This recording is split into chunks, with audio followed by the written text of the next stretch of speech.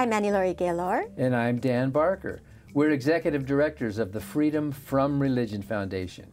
Today, we'll be speaking with a leading advocate of the separation of state and church, the Reverend Barry Lynn.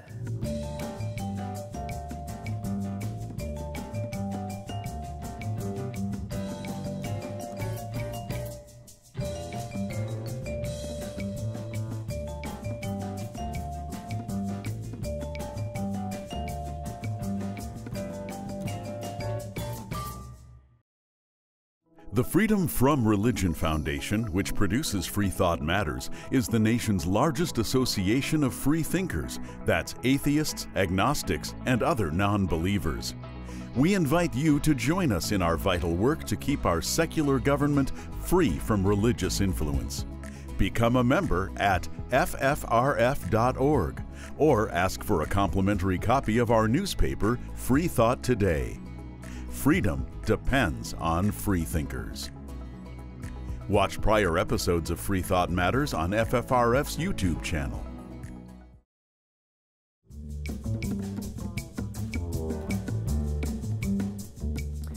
Does the U.S. Constitution demand a separation between religion and government? Our guest today says yes. Barry W. Lynn was the executive director of Americans United for Separation of Church and State for 25 years. For decades, he was on the front lines of litigation and all over the national media as an eloquent, staunch advocate for religious freedom. Ordained as a United Church of Christ minister, he's a prominent leader of the religious left in the United States. Barry Lynn has won the Roosevelt Medal of Freedom. He's the author of the books Piety and Politics, The Right-Wing Assault on Religious Freedom, and God and Government, 25 Years of Fighting for Equality, Secularism, and Freedom of Conscience. Barry Lynn's new book is a memoir, a trilogy actually. It's called Paid to Piss People Off. What a great title. It traces the major periods of his life in 3 alliterative volumes: Peace, Porn, and Prayer. The back of the book says, Barry Lynn has caused lots of good trouble. And that's the kind of trouble we like. I love the title of your new book, Paid to Piss People Off, Barry Lynn. Welcome to Freethought Matters. It's so nice to be back. And nice to see you again. Nice to see you again. So you retired as executive director of Americans United for Separation of Church and State back in about 2017, is that right? What's it been like being a private citizen again? It's been fun, although I must say that after a significant retirement party in Washington, 3 weeks later, I nearly died.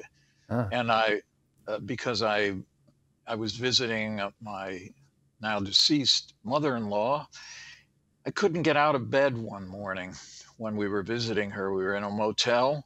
I said to my wife, who is a physician, I said, I just don't feel good. I want to go home. But because she's smarter than I am and a doctor, she said, no, we've got to go to an emergency room. So I went to an emergency room and nearly died from a heart condition that had actually kept me out of the Army. Well, I failed my Army physical because of this condition. And 45 years later, it caught up with me. I spoke to the American Atheist Convention when I got out of multiple hospital stays, and I said, the one thing you should never do, never retire and then have a near-death experience. You can't do really justice to either one. And but I did say to them, I always loved talking to atheist groups. I said, you know, people say, oh, when you have a near-death experience, you see friends, you see a tunnel of white light, and then there are relatives. And I said, I didn't see any of those things. So to that extent, you can't justify claims to a life hereafter on the basis of that. And said by a reverend. That's by a reverend. It was kind of a surprising and unexpected and unappealing way to spend a couple of months in hospitals. Well, we are certainly glad that you have recovered. Glad that your retirement lasted longer than 3 weeks. Yes, it did. It did. But you know, it's very important. I still keep up very much on these issues and on all the issues that I care about, and it gives me more time to do that. But it makes it difficult. I really miss going out and meeting people who care deeply about the separation of church and state. I used to be on the road 3-4 days a week. Once I went from Maine to Iowa over the course of a day. And I miss those because there are so many decent people, theists and non-theists, who care very much about separating church and state.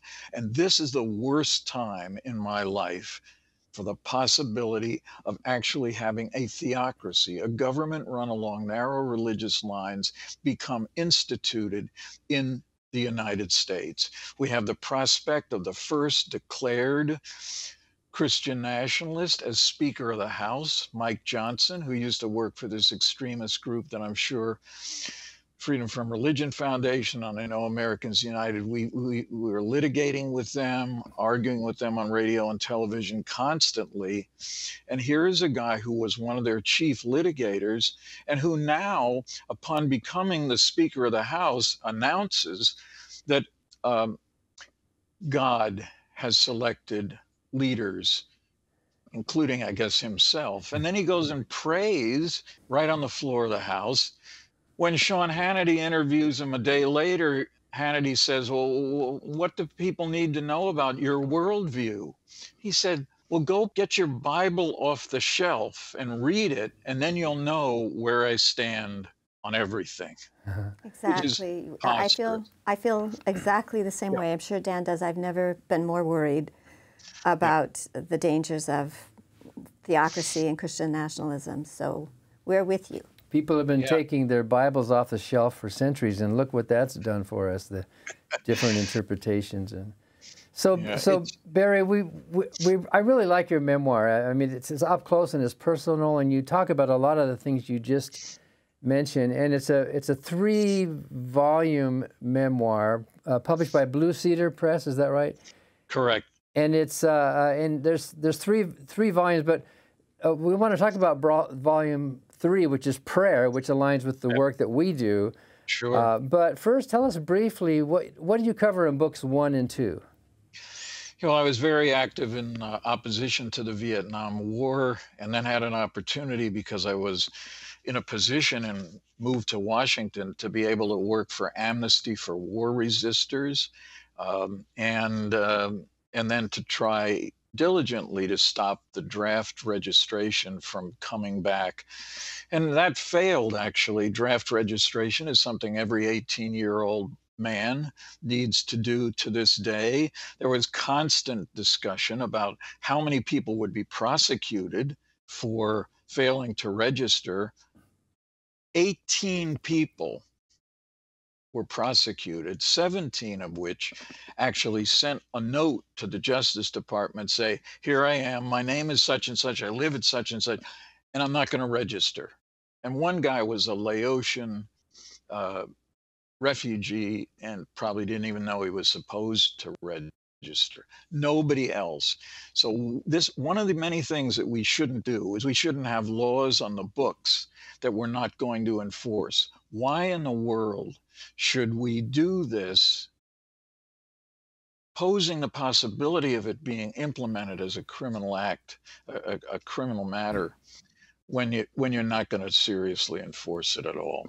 So you also, I guess, worked with the ACLU on many issues too, right?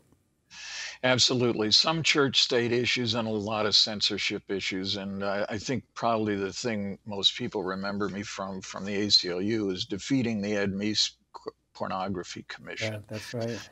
They set it up. It was clear from the beginning that they weren't going to look at whether there were any dangers. They did identify this as pornography is a major problem in America. And they tried in their own foolish way to do that. And ironically, there were 4 women out of the 11, and 3 of them objected to the conclusions and said that they made no sense, that they were not based on anything scientific. So it was kind of a joke. And the cover of the second book on porn has a picture of Ed Meese, the Attorney General, accepting the report of the Pornography Commission, and he accepted it right under the statue of the Goddess of Justice in the Great Hall of the Justice Department. The Justice Department's goddess has one breast exposed.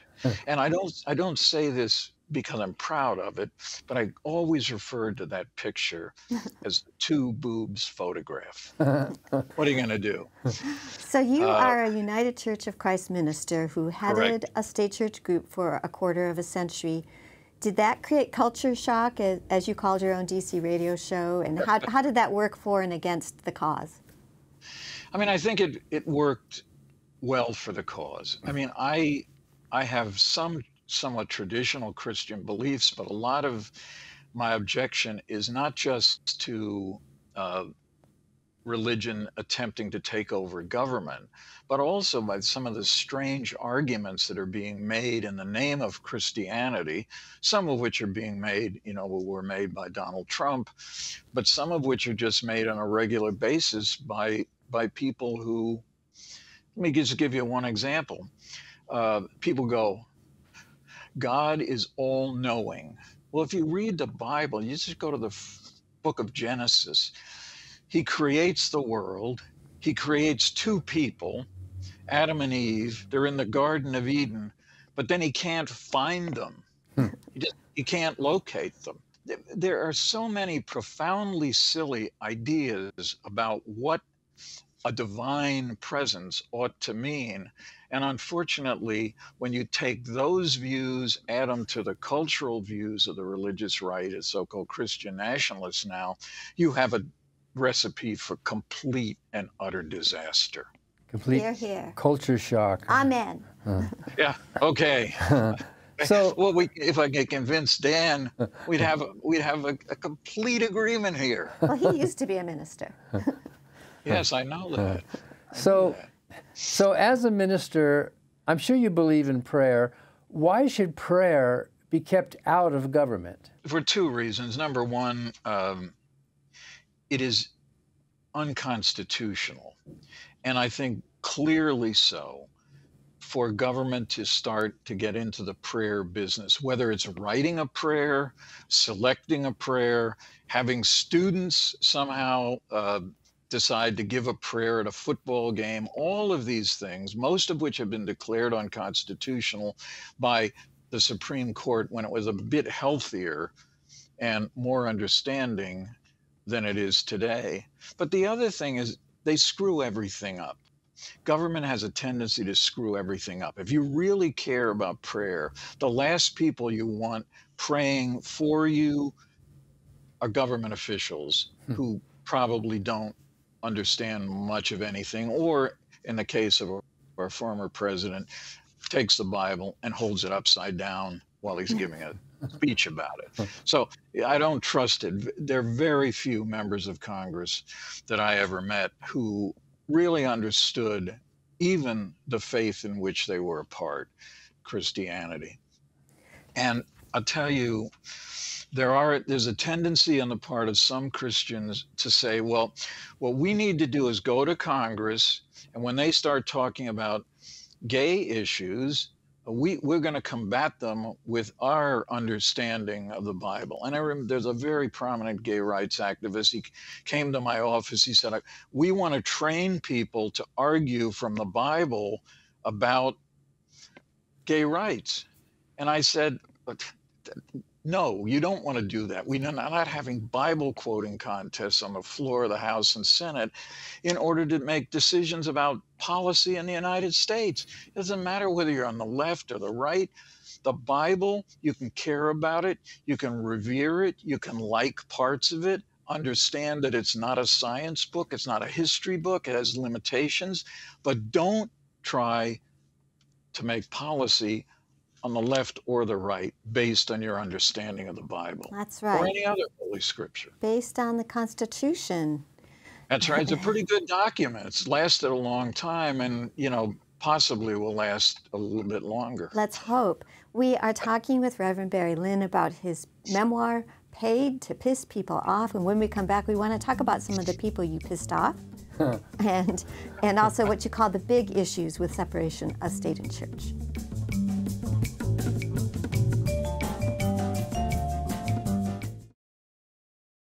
Hi, I'm Ron Reagan, an unabashed atheist. When I first recorded that commercial back in 2014, being openly atheist in America was still fairly uncommon. Today, the fastest growing religious group in the country is the non-religious, especially among the young. That progress is heartening, but the religious pushback is fierce and the forces of Christian nationalism are well organized. Our progress won't continue unless we work together so that reason and our secular constitution will prevail. That's why I'm asking you to join the Freedom from Religion Foundation, the nation's largest and most effective association of atheists and agnostics working to keep state and church separate, just like our founders intended. Please join the Freedom from Religion Foundation today. Ron Reagan, lifelong atheist, not afraid of burning in hell.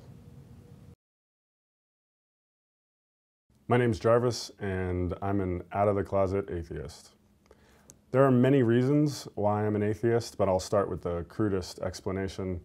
I'm sure many of you have seen Clash of the Titans or The Immortals or 300, these blockbuster films about ancient Greek or Roman religion, which we now call mythology. But back then it wasn't mythology. It was very real for them. They genuinely believed that you had to put a coin in a person's mouth before they were buried so that they could pay for the literal ferry to the afterlife. Just as many people today believe that they should eat crackers and wine on a Sunday, or that God wants women to hide their bodies under black burqas. Every religion that has ever existed, and there are many, have all believed that they were right, that their rituals and rules and beliefs were 100% correct, and they all thought they nailed it. But where are they today?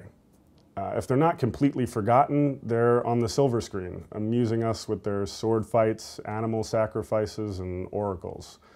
The religions of today are the entertainment of tomorrow.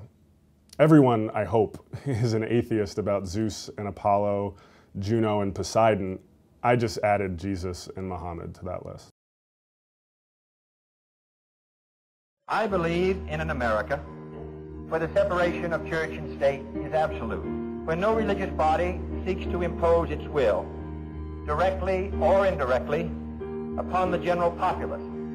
Let's restore respect for America's secular roots. Help the Freedom from Religion Foundation defend the wall of separation between state and church. Join us at ffrf.org. Freedom depends on freethinkers.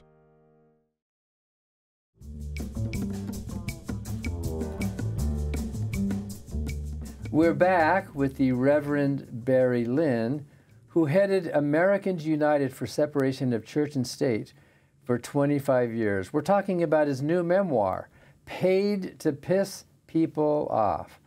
Barry, chapter 6 of your book is called The Big Issues. Let me just list them because we probably can't get to all of them today. They are creationism, 10 Commandments, public prayer, National Day of Prayer, faith-based initiative, Project Fair Play, and public schools. We'd certainly agree with you that these issues dominate our time here at FFRF.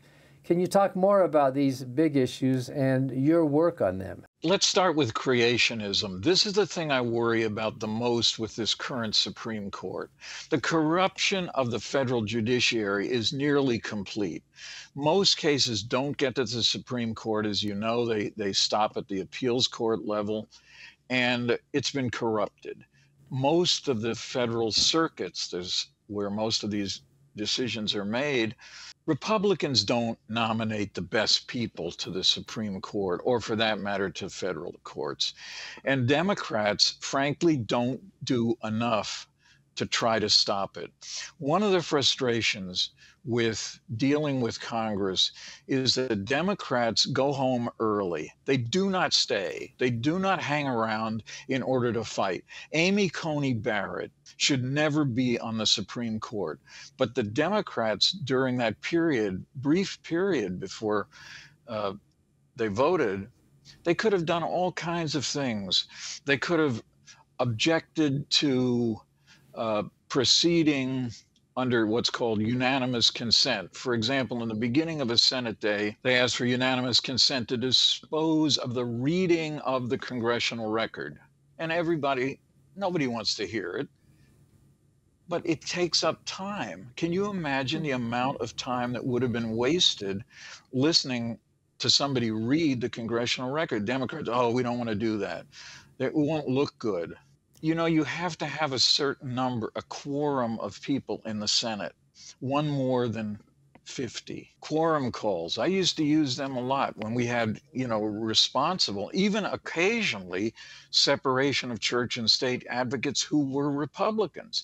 And they would go to the floor and they would demand a quorum. Then they'd have to send a sergeant at arms out to find the senators and bring them back. And as soon as one of them would leave, they'd suggest the absence of a quorum again. These are hard things, and they do really piss people off. Huh. But if you elect somebody to public office who allegedly stands for certain progressive values, including the separation of church and state, but they're not willing to go to the mat for it, what is the value of having them there in the first place? Creationism bothers me. 2 major cases went to the United States Supreme Court. In both cases, the court said whatever the state, Louisiana, in both of those cases, was doing was unconstitutional. It can't prohibit the discussion of human evolution. You can't have alternatives to evolution taught. And Americans United did a major case in Dover, Pennsylvania, where they decided to have students go to the library and read a book, but the book happened to have been donated by the local church, and it was a creationist book. But if that went to the court again, could we believe that this current mix of 6 ultra-conservatives and 2.5 more progressive people, would they not say, well, it's a speech. It's a speech. Let's hear it again. I don't want another case about creationism to get to the court. The courts have been corrupted. And if they're corrupted, you can't risk taking cases there and potentially setting us back even further. But the judge in the Dover case was a conservative Republican Christian who did the right thing. Are you saying there's not enough of those judges around anymore? No, they're not enough. And I know Judge Jones, who's now actually the president of the college I went to, Dickinson College in Pennsylvania. And I've talked to him since, and many times, and he didn't like the lies that were being told in his courtroom by the people attempting to defend creationism.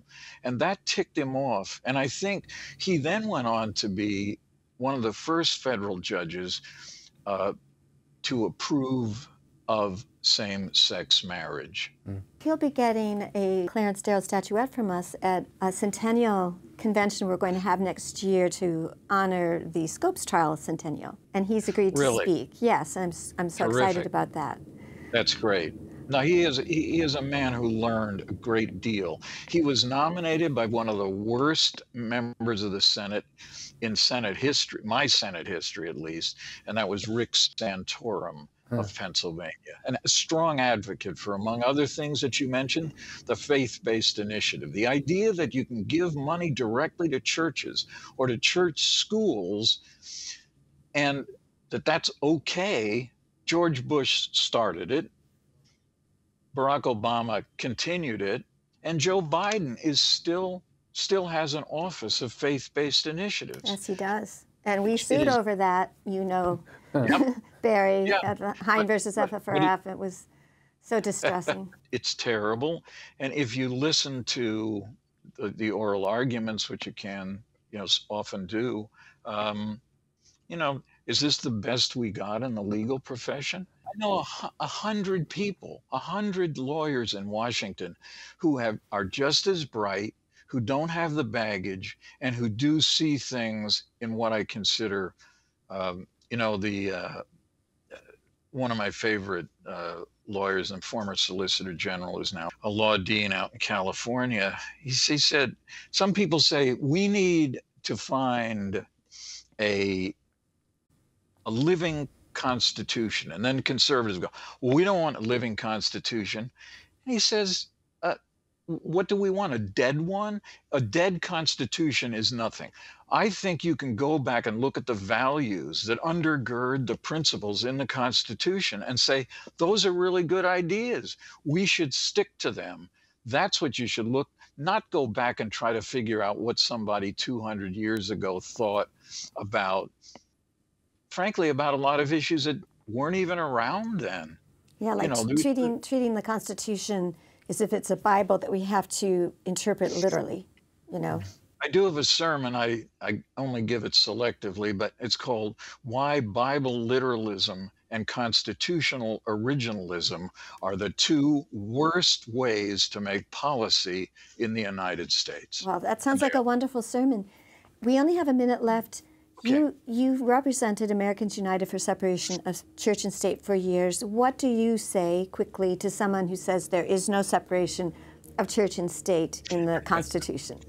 Yeah, you say, well, something, there's nothing about that says there's a fair trial in the Constitution. And they go, oh, no, but it's obvious that we have to have fair trials. And I say, it's just as obvious that we need to keep a decent distance between the institutions of government and those of religion, anybody's religion. That's what I'd start. And occasionally, you can even change people's minds. Thank you so much, Reverend Barry Lynn, for all of your work to keep religion out of government and for joining us today. Thanks for having me. Both of you have been doing a tremendous work. I wouldn't say the Lord's work. I would say the best work to make sure that we keep this decent distance between government and religions. And thank you for watching Freethought Matters. Because Freethought matters.